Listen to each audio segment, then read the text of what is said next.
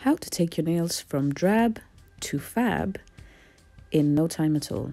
Stay tuned and you'll see how to pamper yourself as well. Hello everybody and welcome back to my channel. Today I am doing a little pamper session. As you can see, my nails look absolutely horrible, and believe it or not, this is 2 weeks worth of growth. I use my hands for a lot of things and they end up pretty smashed.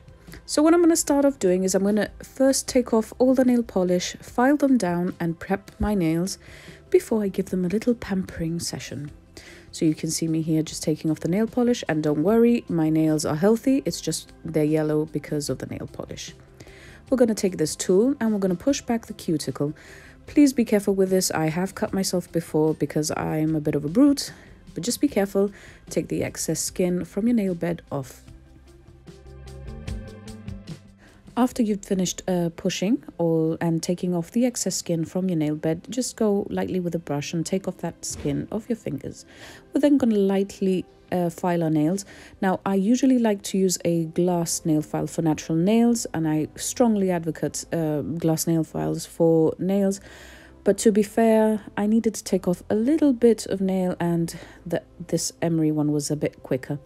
I'm taping the sides a bit as well, just to sort of keep them leaning towards each other a little bit on the side walls so that they don't break as often. Now, funnily enough, the only two nails that break the most for me are my thumbs.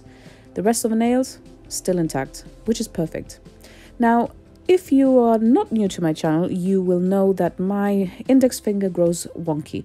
For those of you who don't know, I used to wear a lot of acrylic nails and I split the index finger once and it's never grown properly. It grows split.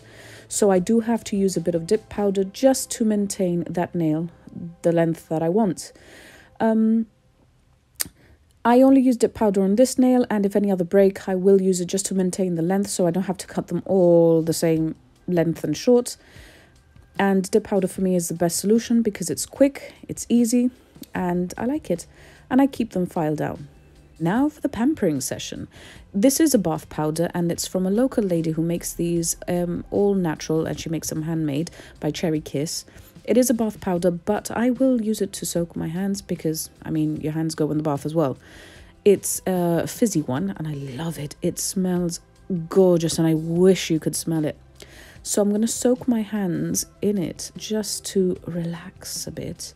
I did keep them on for longer than you will see in the video, and you can keep them as long as you want, or you can even do this in the bath. I just did it on this obnoxiously green little bucket thing.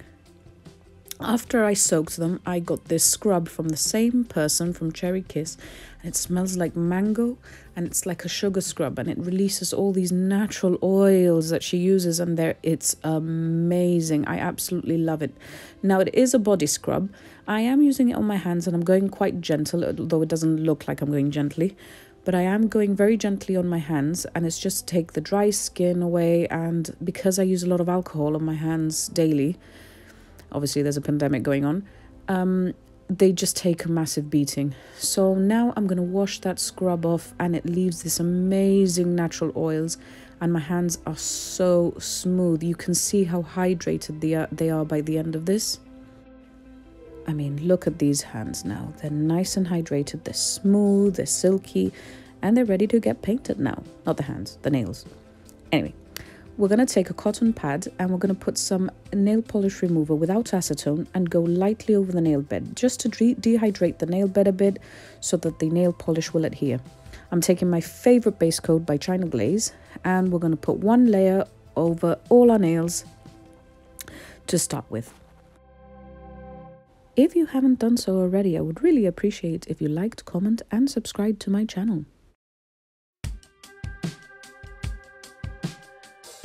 The color I've chosen is by China Glaze, and it's a red with some gold and silver flakes of glitter. It's absolutely gorgeous. It is one of my favorites, and I don't usually like glitter polishes.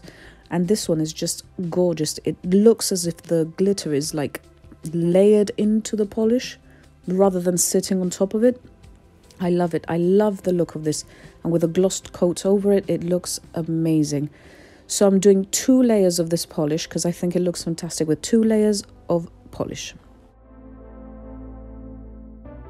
Do you have any favorite nail polishes or glitter nail polishes? Let me know in the comment section below. We are going to finish this manicure by placing your favorite top coat, making that glitter pop, and that's it.